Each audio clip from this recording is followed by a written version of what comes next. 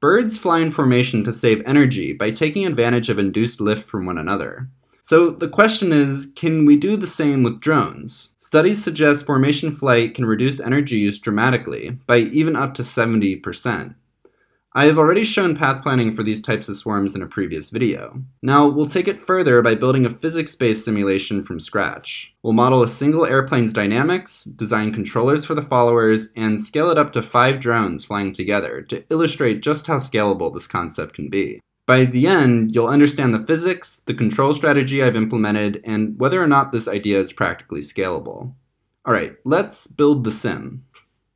Before we get to formations, we need to understand the basics. So we'll start by modeling a single airplane's dynamics from scratch, giving us full control and understanding of the physics. The model tracks position and velocity in the world frame, but we use a separate wind frame to compute the aerodynamic forces, primarily lift, drag, and side force, using coefficients scaled by dynamic pressure to get them in dimensional form, and then converted to the body frame. We'll also add a stabilizing pitching moment, a rolling moment, and damping moments based on angular rates. Pilot inputs are modeled as throttle, producing forward thrusts, plus roll, pitch, and yaw moments. Once the forces and moments are calculated in the body frame, they're rotated into the world frame and integrated forward in time with a discrete fourth-order Runge-Kutta method. With all of this in place, we have our first real-time simulation written in Python put together.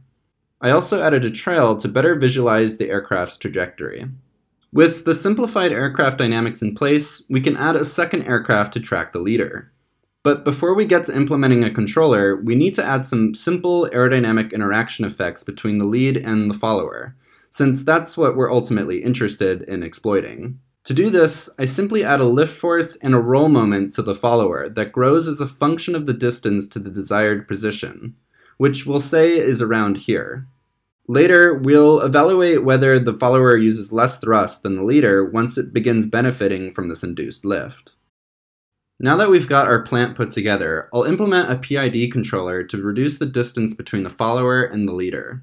The error is defined as the distance between the follower's position and its desired position. This error is first calculated in the world frame, and it is then converted to the follower's body frame.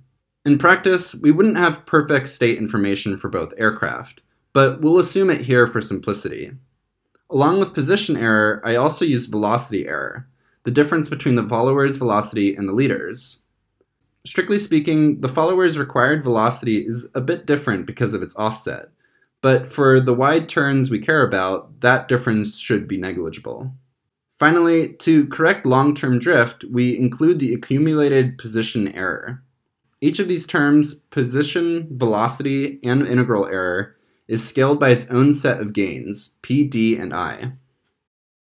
By combining these terms, the PID controller outputs a vector that we use to drive the pilot commands. Roll and yaw come from the Y component. That is to say, if we're left or right of the target, we should roll and yaw towards it. Pitch comes from the Z component, since we want to pitch up or down depending on whether we need altitude. Throttle depends on both X and Z, because being behind or below means we need more thrust to catch up. We then scale each command with an extra set of gains for further flexibility. This PID controller is rather simple, but effective as a starting point.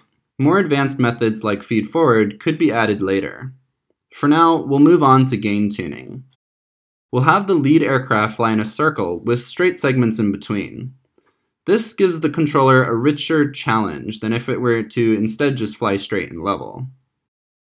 Tuning the system wasn't super easy, but after some manual trial and error, I found some set of gains that work reasonably well.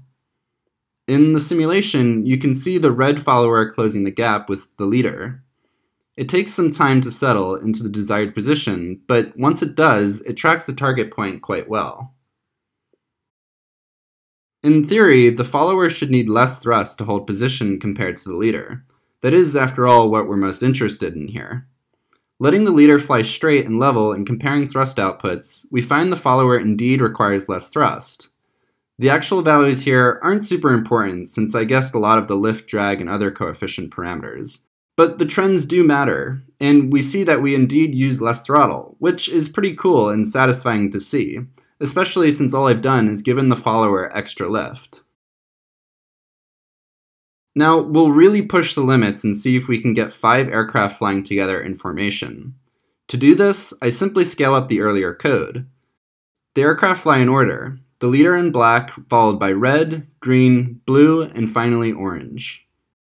Since the black leader follows smooth, prescribed inputs, its immediate follower in red tracks it quite well. But as we move farther down the chain, tracking errors compound, making the last orange aircraft's job the hardest.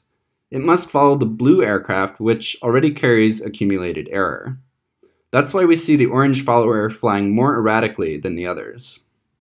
There's certainly more to explore here, and of course, doing it in reality with real model airplanes would present new challenges. But this simulation serves as a great starting point and is an effective strategy to test out different ideas and understand all of the physics that need to be considered.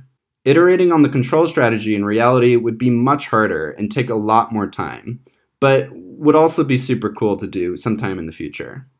Alright, thanks for watching, bye.